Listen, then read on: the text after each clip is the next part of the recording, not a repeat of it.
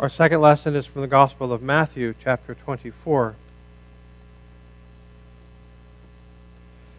The disciples came to Jesus and asked him when these things shall be.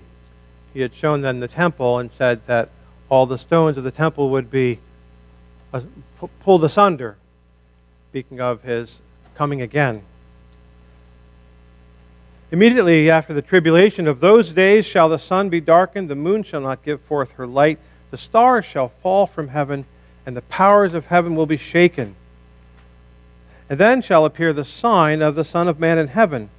And then shall all tribes of the earth mourn, and they shall see the Son of Man coming in the clouds of heaven with power and great glory.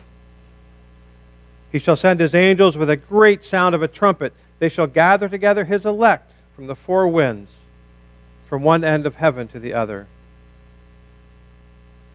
Verily I say to you, this generation shall not pass till all these things have been fulfilled. Heaven and earth shall pass away, but my words shall not pass away. But of the day and hour no one knows. No, not even the angels of heaven, but my Father only. But as were the days of Noah, so shall be the coming of the Son of Man. For as in the days that were before the flood, they were eating and drinking, marrying and giving in marriage until the day that Noah entered the ark. They did not know the flood until it came. It took them away. So shall also be the coming of the Son of Man. Amen. Our final lesson is from the work, The Arcana Celestia, meaning Secrets of Heaven, number 6 and 5. The subject now being treated of is the formation of a new church. Now, this is the story of Noah.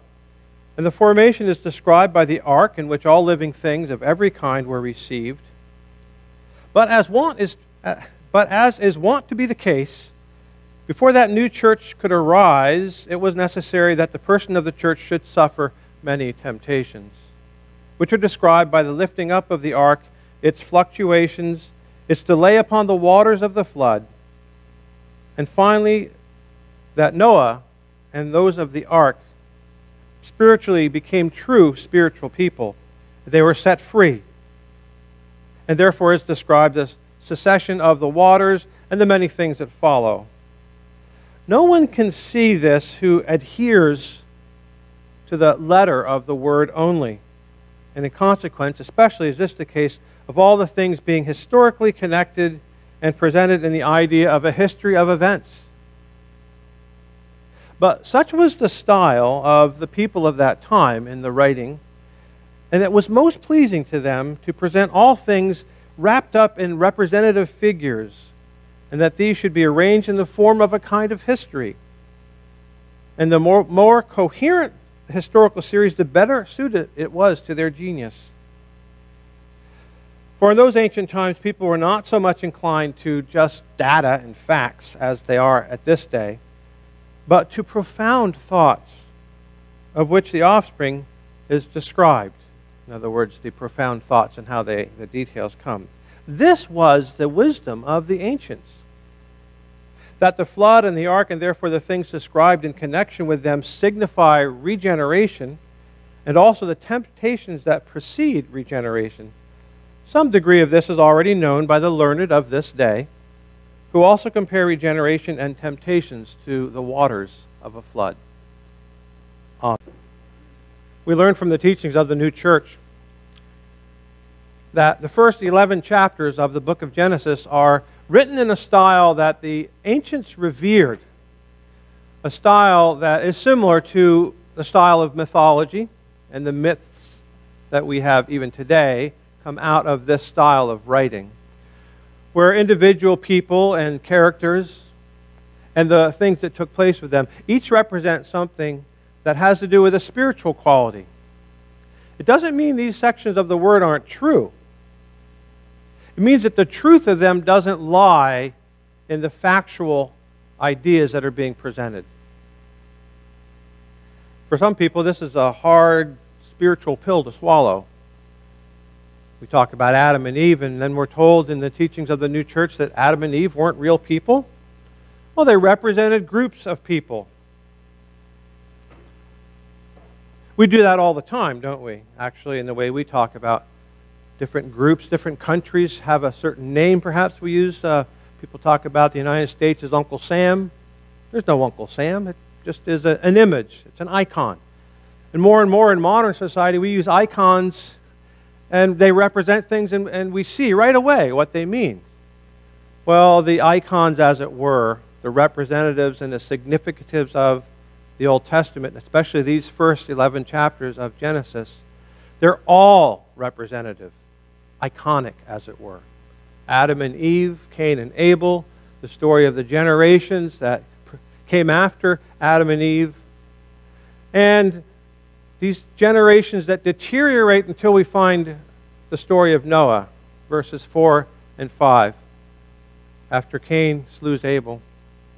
These generations all represent a decrease of the spirituality, the celestial, the heavenly love that people felt towards the Lord. Decrease until finally it reached the state of Noah.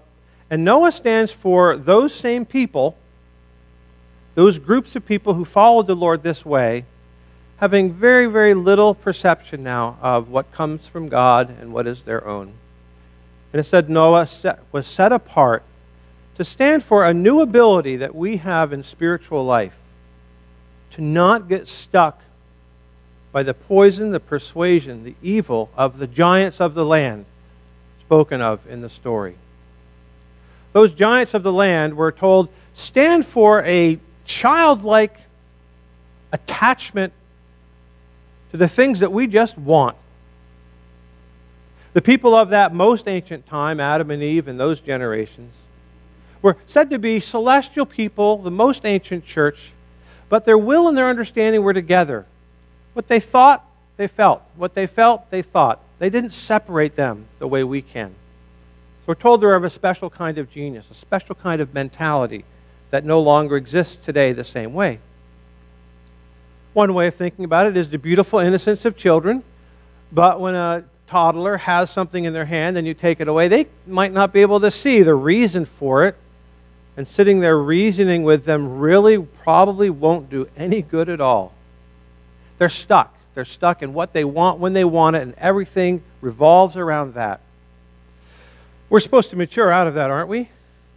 I hope we all have to a certain extent. And yet we still find ourselves pretty stuck with the things we really want. We can become very obsessed in thinking about the same things over and over again. We can become very compulsive in doing the same thing that gave us delight before, but now may not be healthy. It's a kind of sticky evil and falsity that drags us down.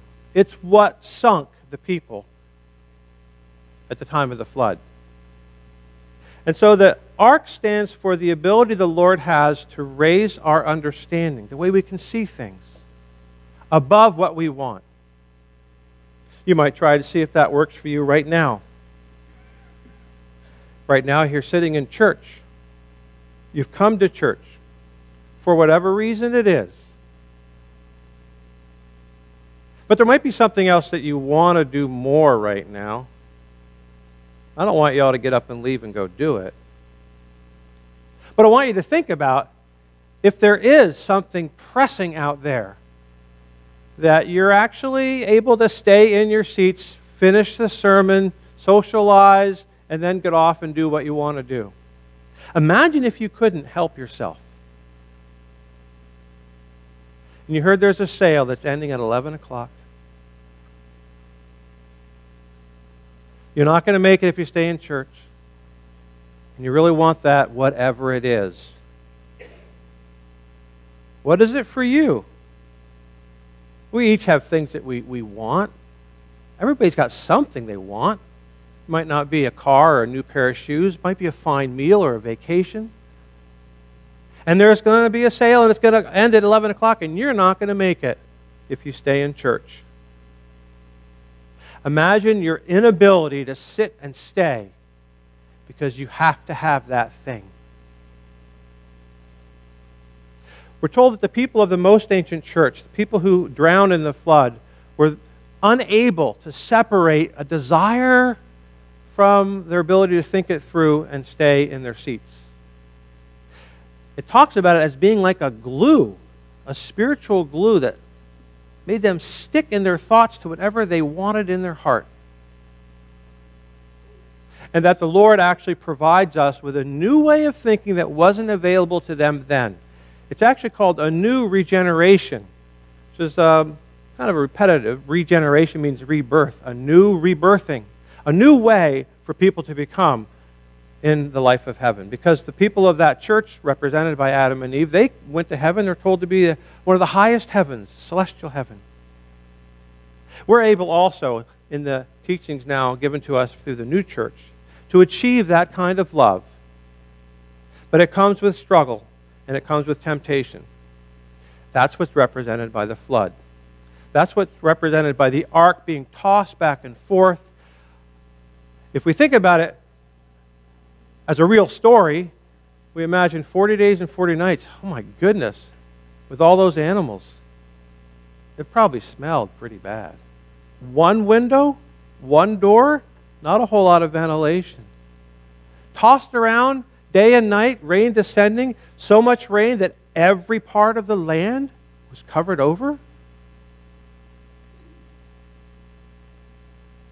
So we're told in the teachings of the new church that we have to lift ourselves above the way the literal story is written, the literal sense of the word. Let's move our minds a bit to the story of the last judgment that Jesus talks about with his disciples. When's this going to happen, they say? Because that flood represents a passing of one state and the beginning of a new state. And that new state continued on till Jesus came. And then there was another flood. Then there was another set of judgments taking place to allow a new Christian church to come out of that. And Jesus was talking about not just that time when he was on earth and his glorification and resurrection, but also the time when there would be a general judgment upon the teachings that had been abused in the Christian church. What we call the last judgment, and then the establishment or giving of the teachings of the new church, the word that is called the evangel of the new advent. Jesus said, the time will be like it was when Noah, when the people around his time were eating and drinking and being married and getting married and being given in marriage. Everybody was having a great time on the external. And they didn't know except when the flood came and they perished. So shall it be with the coming of the Son of Man. You shall see him in the clouds of heaven with power and great glory. That expression is repeated a number of times. And if we go back to the story of Noah, where do you find reference to clouds and the coming of the Lord? I wore my celebratory stole because it kind of illustrates at the very bottom a lot of water and passing through states and the clouds of the wherein the rainbow was seen, but that's a sermon for a week or two from now. But clouds are playing a great part because clouds represent the way we think, we see the Lord, we feel the brightness, we have a sense that the Lord's present there, but we can never stare directly or see the Lord directly. We always see the Lord through the clouds of heaven, especially when we're on earth. We always see the Lord through these stories of the Word. They're the clouds. Jesus said, I will come in the clouds of heaven with power and great glory. Another place in the Word it talks about the Lord's glory is never given except in a cloud. And in one of the hymns that we just sang, it talks about the pillar of fire and the cloud that guides us. The Lord leads us by means of appearances. The appearances of Noah are appearances of a story that looks really literal, but it sounds unbelievable because it didn't literally happen. The story of Jesus coming in the clouds of heaven looks very literal, and so people expect that if Jesus is going to make his second coming, The clouds in the sky are going to be really bright, and there he will be. Because they're not applying the same teaching to the literal sense of the word. That's an image, that's an appearance, that's an accommodation so that we can understand the Lord coming to us. So we're talking about historical references to Noah way back whenever that was, to Jesus 2,000 or so years ago, to Jesus' prophecy concerning the Last Judgment that we know from the teachings of the new church took place around 1757, around the time that the Lord was giving the teachings of his new church to reveal the internal sense of his word, to allow us to see him again anew, to allow him to finish the glorification process that began while he was on earth. He finished it by means of providing a new set of teachings that explain the way his rational mind worked, the way he underwent temptations and struggles throughout his life, the way the floods came upon him, and he addressed every section of hell and put all of those in hell in their place. And the giants of the land, the Nephilim, were one of the first to attack the Lord while he was on earth. And that then is fully explained in the teachings of the Arcana Celestia, the book from which the first lesson was taken. These clouds, or these appearances of the Lord to our minds, come in natural words, natural statements, statements that are of deep theology and philosophy. But still, it's in clouds that the Lord appears to us. I want to take your minds to another story in the Word, which is the Lord's transfiguration. You know that story. After 6 days, it says, the Lord took Peter, James, and John. Peter standing for the things of the understanding. James standing for goodness, with the desire to do what is right. Peter, James, and John standing for the charity or love behind. So it's a little trinity, not of those three people, but of the ideas of what really allows us to see the Lord in his word transfigured. What really lets us get close to the Lord and have the Lord in our hearts. It's an understanding of him represented by Peter. It's the doing of the good things that the word tells us to do, James. And it's also the love or the charity, John. The Lord appears to us when those three things are operating. So it says after 6 days, not 40 days, but a similar kind of correspondence. After a period of struggle and preparation, the Lord allows us to be saved. He always wants us saved. But we have to do the work that will allow him to save us. Peter, James, and John saw Jesus transfigured. Moses and Elijah were seen on either side of him. And then a voice came out of a cloud saying, "This is my beloved Son, hear ye him." Later on in the Noah story, as I said, it's going to be talked about in a sermon or two, a cloud will appear and a rainbow will appear in that cloud, standing for the Lord's love for us, a spectrum of affections and ideas that the Lord gives us to delight us in the teachings of heaven and to remind us that he is always in and above the clouds when we're in temptation and struggle.